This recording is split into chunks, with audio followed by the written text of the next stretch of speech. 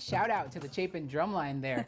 At the Field of Dreams in Las Cruces, the district championship was on the line. Las Cruces taking on crosstown rival Centennial. Both teams 5-0 in district play. But for Centennial, they came into the game with a perfect overall record of 9-0. The Centennial Hawks looking to win another district title. But the Dogs, they wanted just as much in the first quarter here. The Hawks up 7-3. The handoff to Rios, and that line just parts like the Red Sea, and he is off to the races. Centennial up 14-3. Cruces going to get back into it, though, in the second quarter. The Dogs are down 21-10, but the handoff to Amaro, no one going to take him down, extends over the goal line. He hits the pylon, but looking for the confirmation from the Zebras, and yeah, there it is. Touchdown, made it 21-17. Hawks still with the lead. Then in the third quarter, Centennial going to start to create some distance. Davis to Rios for the touchdown. 28-17 Centennial, and then Davis going to say, you know what, I'm going to keep it myself, and they cannot bring him down at all.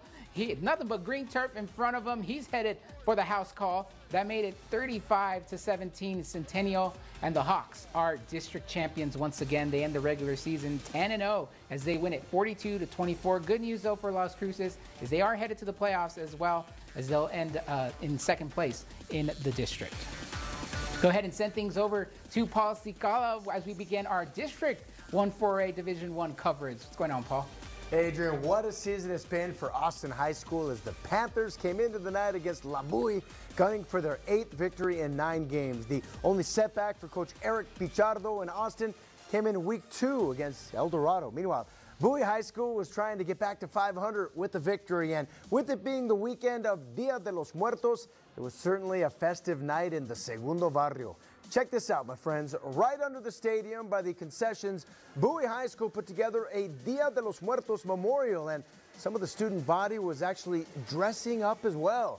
Hook me up with some pan muerto, porfa.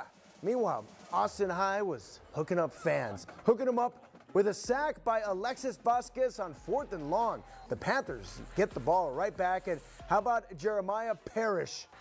He'll be running players over, making it happen, Captain. That, folks, is a first down for Austin, and a bit later, the Panthers' Parrish will take it in there like swimwear. Austin jumps out to a 14-0 lead, and on the ensuing kickoff, the ball is about to go over the head of the Bowie players. Check it out, and Damian Valles is like, let me see. Well, I don't want the ball. You take the ball. I got it, all right. Yep, that's Alan Mota gladly accepting it, but Mota taken down right away. Austin would continue to D it up, and what do you say? I say, hey, the Panthers moved to 8 wins and 1 loss as they pull away in the second half for the 41-7 victory. And heading down the border highway just north of Ciudad Juarez, where it was a showdown between 2 teams that had a combined record of, get this, 14 wins and just 2 losses. Oh yeah, the matchup between Isleta and Riverside could have easily been our game of the week, as well as Coach Joe Martinez and Isleta were hoping to continue their magical season and snag a victory against Coach Michael Sherman and Riverside. And the Isleta fan base representing strong on the road, as they always do, with the players sprinting on the field, but it'll be Riverside that gets the ball first, and that means it is time for Carlos Rojas III to bust a move. Getting with the groove, as if he has something to prove. First down for the Rangers. A bit later, the QB Carlos Rojas III keeping the ball, and check this out.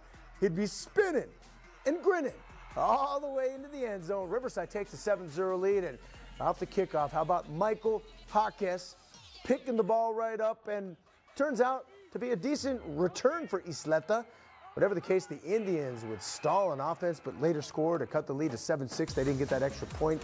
After that, Riverside started to rev it up, and in the end, Isleta barely falls just by 4, 24-20, as the Rangers moved to 8-1 on the season with the victory. So there you have it. Isleta still can remain positive for the playoff outlook because they have Bowie next week and should be able to take care of business with a victory over the boys from the Segundo Barrio. Meanwhile, Riverside can solidify a 9-win regular season and playoff positioning with a victory next week at Fabens. Adrian Ochoa, B. Martinez, how's your energy?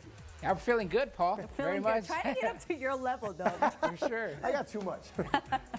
Well, congratulations again to the Austin Panthers and head coach Eric Pichardo as the Austin Panthers at least get a share of the district title.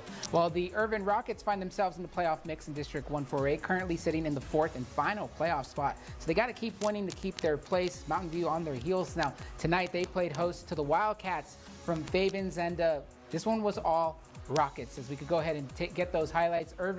This is Irvin's D'Angelo Garcia to a wide open Jamal Rocha for the touchdown.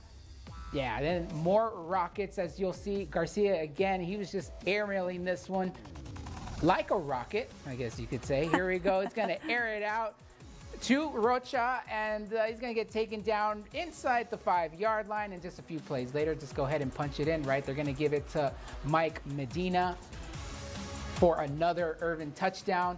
And the Rockets soaring tonight as they win big. Final score here, you see it 62-6.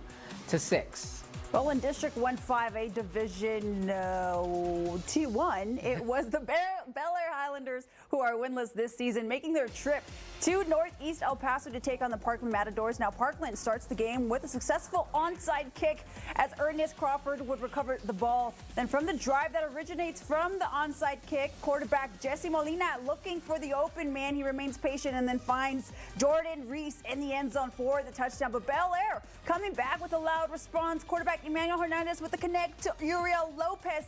Now this time, Parkland with the ball. The Matadors run the ball with Lorenzo Mojica, and who loses the ball? But then recovers it once again for the touchdown, and the Matadors come away with the win 48-14.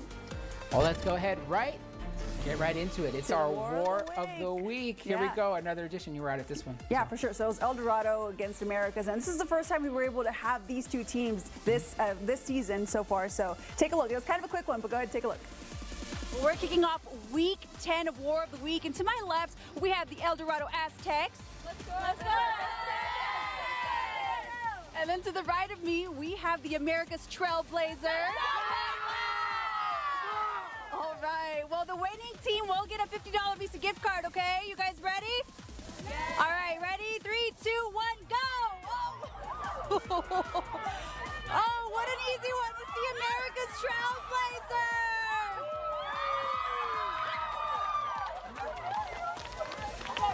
Well, the Trailblazers are your Week 10 War of the Week champions. Congratulations. Thank you.